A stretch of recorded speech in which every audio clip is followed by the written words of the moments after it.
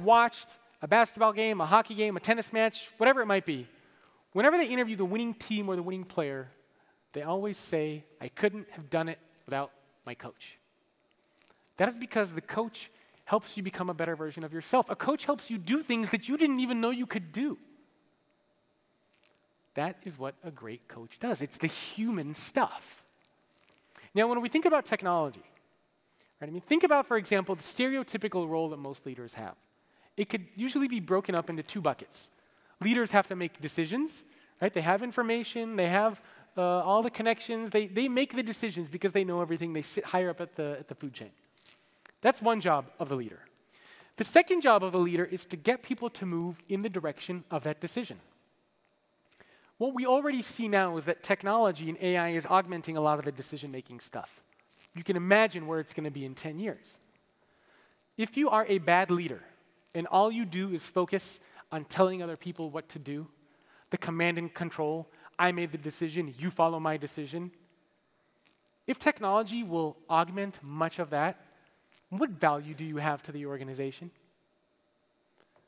None.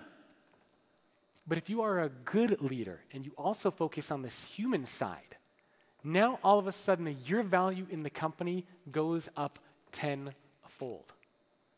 So the coach is a lot of this human stuff that matters. And a lot of people believe that one of the greatest coaches ever of any sport was John Wooden, AKA the Wizard of Westwood. And he was the coach of UCLA men's basketball team during the 1900s, mid-1950s. And he led UCLA to 10 college championships, including an unheard of 7 in a row. And John did a couple of things which I thought were fascinating. The first thing that John did is that he believed that in order to be a great ball player, you have to be a great human being. And so what that means is that he understood the players on his team not just as ball players, but as human beings. As leaders, you need to understand your employees not just as employees, but as human beings. What they care about, what they value, what matters to them. You can't just look at them as players on the court. The other thing that John did is that he focused on the strengths of his players. He knew, for example, that you can't have a team where everyone is an all-star.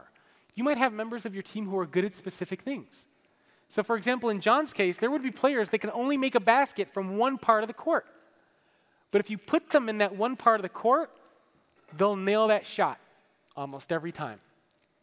So when he would design plays, he would design a play so that during the game, that player would end up in that particular spot on the court with the ball so that they could make the basket. He focused on their strengths. Being a coach means, probably above all, that you help make other people more successful, even if it means more successful than you. Now, how many of you have kids? Okay, a lot of people. Now, how many of you, when your child does something that you couldn't do, or when they do something better than you, how many of you look at your kid and say, what the hell?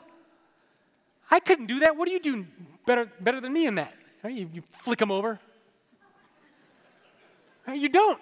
When your child does something better than you, you look at them with a sense of a pride and accomplishment and, wow, I helped raise you and now you're doing something better than me. That is the role of a coach. When somebody becomes more successful, even more successful than you, you look at them with a sense of pride.